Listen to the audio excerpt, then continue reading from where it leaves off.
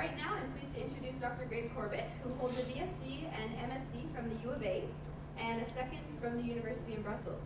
He is now a professor of surgery at the U of A and also serves as director of the Human Islet Quality Control Laboratory and is an AHFMR scholar. The main objectives of Dr. Korbutt's research is to develop a more accessible source of insulin-producing tissue for transplantation into patients with type 1 diabetes and to devise a strategy to transplant this tissue without the need for continuous immunosuppression.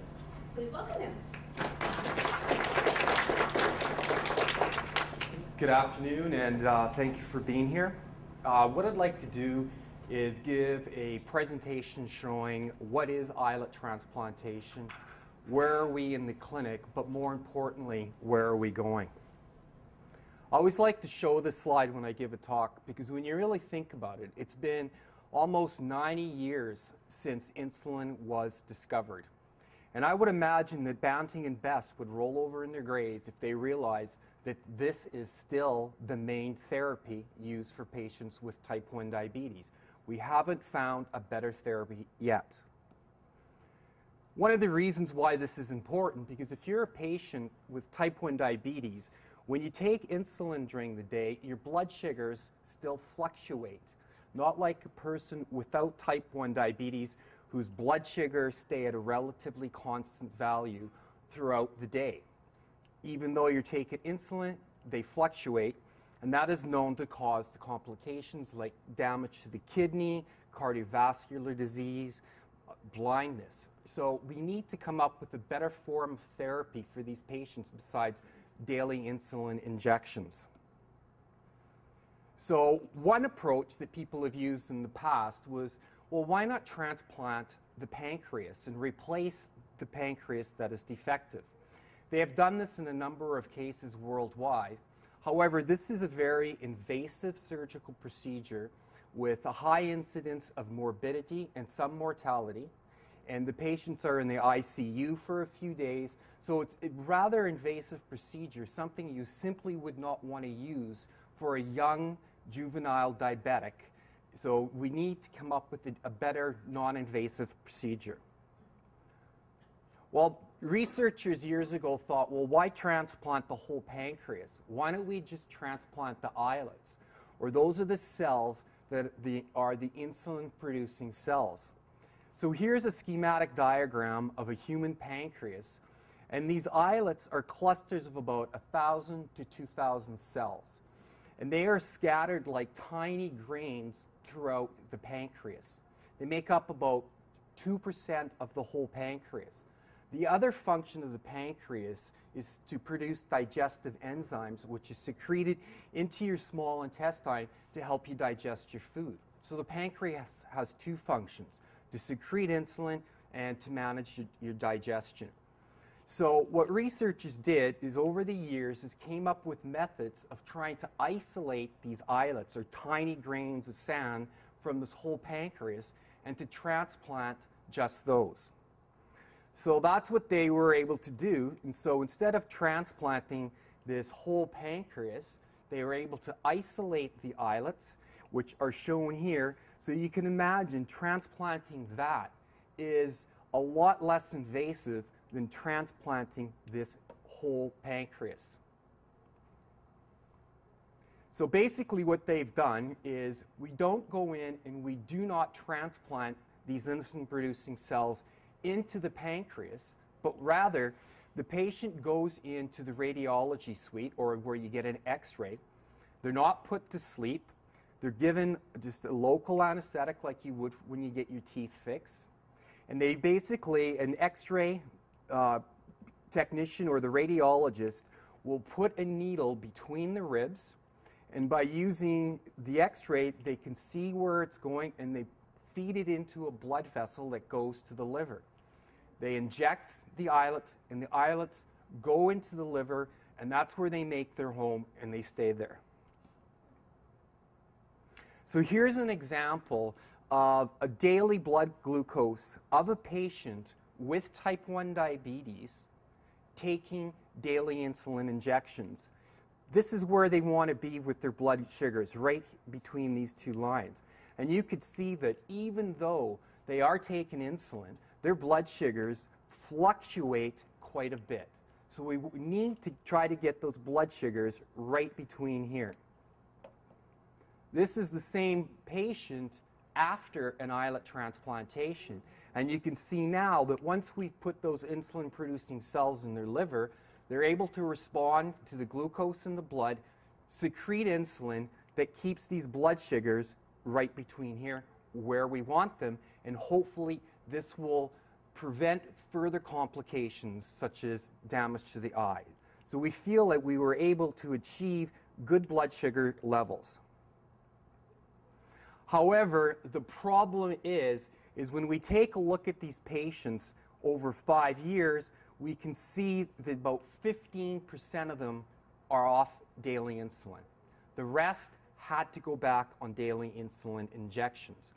The reasons for that is they're on drugs that help them not reject the foreign insulin-producing cells. These drugs could be toxic to the insulin-producing cells, thus they lose function with time. There also may be the fact that the liver may not be the best place to put them. So we need to develop strategies to try to improve this. Even though they're back on daily insulin injections, this is not necessarily to be considered a failure. These patients are taking less insulin than they did before. They've got better control of their blood sugars, so they have a better quality of life. So maybe not, the goal should not be completely off daily insulin, but if we can get better control of their sugars, that may in itself help prevent the complications. Nonetheless, we still need to do a lot of basic research to improve our success. So just to give you a summary, islet transplantation, it is a successful cell transplant therapy. You may not know, here in Edmonton, the program was initiated by Ray Rajat, who's an electrical engineer. He did his PhD in biomedical engineering. And then what he did is he started to hire or recruit basic scientists like myself, as well as surgeon scientists, and he formed a team. And it was this team that was able to make the Edmonton Protocol. So the point I'd like to make is usually in science, success is not usually because of one person, it's because of a team working together. So what do we have to do to produce insulin independence in young patients with type 1 diabetes? Well, the first thing we need to do is, in Canada, we get about 250 human organs. So when people donate their organs, we get the human pancreas to isolate the islets. However, we only are successful in isolating enough islets in maybe 30% of the cases.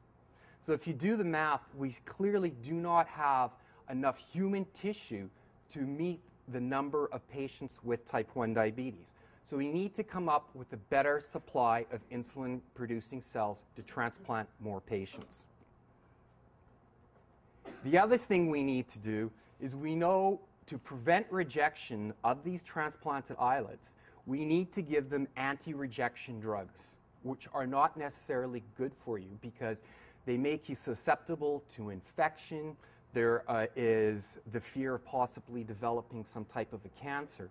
So we need to either eliminate this or come up with strategies that we have better drugs that aren't harmful on the patient. So what I'd like to talk about is, how are we trying to improve the source? So like I said, we have a very limited availability in the number of human pancreases. Well, what's other possibilities? Well, why not use animals? One such animal is the pig. The pig has been considered as a source for hearts, for kidneys, for livers, and also for insulin-producing cells. They breed rapidly. We can have large litters. We breed them for food consumption. Why not take their pancreases to get the insulin-producing cells? Other approaches in the area is stem cells. This is a very popular thing that you hear in the media. So a lot of people are putting a lot of their energy in their research to take a stem cell and get it to become a cell that can produce insulin that we could use for transplantation. So what we've done in my lab here at the Alberta Diabetes Institute is what we did is we developed a procedure to isolate insulin-producing cells from newborn piglets. The reason why we picked newborn pigs is because many people spent years trying to isolate these cells from adult pigs, but did not have a lot of success. So we went and worked with the neonatal pig. Over the years, this is in about a matter of about 15 years of research, first we were able to cure diabetes in mice with these pig cells. Then we were able to cure diabetes in adult pigs. Then we worked with the group in Atlanta where we shipped these pig insulin-producing cells to Atlanta, and they transplanted them into diabetic monkeys. We use the monkey because it's the best model that we could use before we take the next step to clinical trials with patients with type 1 diabetes. In this study, we were able to cure diabetes in these monkeys. So what we're doing now is to try to develop a protocol to prevent rejection of these cells that could be safely used in patients with type 1 diabetes. So we feel now we have a really good source of insulin-producing cells. We just have to come up with a better, safer transplant procedure. The other approach is, why not stem cells? This is another area of research in my lab, but this is also something that's being done throughout the world in many research labs. Why stem cells? Because in theory, stem cells have the potential, if we can coach them in the right direction, to become many different types of tissues. So could you imagine if we had a big pool of stem cells, we could make skin, we could make neurons, we could use them to help people who have spinal cord injury, or in our case, to produce cells that make insulin. So one of the questions is, are adult stem cells in the pancreas? Well, in science, there's always difference of opinion. Some researchers out there say, no, there is not a stem cell. Other researchers say that there are. I'm in the belief that there are. So one of the things that we are doing is when we isolate these insulin-producing cells from the human pancreas, there's other tissue that we don't use to transplant. We're trying to identify a stem cell in that tissue that we normally throw away and don't use. So could you imagine if we come up with a procedure to coach these cells to become insulin-producing cells, we would have a good supply of insulin-producing cells. The problem is we don't even know in natural embryology, or when a fetus is developing, we don't know how these cells become insulin-producing cells. So basically what we're doing now is we're guessing. We're trying this, see if it works, trying this, see if it works. And the field is slowly advancing, but I think that this is going to be the much longer term solution. This is not going to happen for a number of years. So the other question is can cells outside the pancreas become insulin-producing cells? Well, in your bone marrow, you have a pool of stem cells. And researchers are finding out now that using different strategies, you can get these bone marrow cells to migrate to a diabetic mouse pancreas. They go there in that pancreas, and they become insulin-producing cells. So this is another strategy that is out there in the field. So I believe that pancreatic stem cells exist, but first we still have to identify them. Then will become the challenge of making them become insulin-producing cells.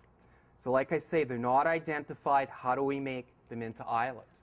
But more importantly, if we learn about how a stem cell develops into an insulin-producing cell, the holy grail would be not to do a transplant, but to get the patient's own stem cells in their pancreas to become insulin-producing cells.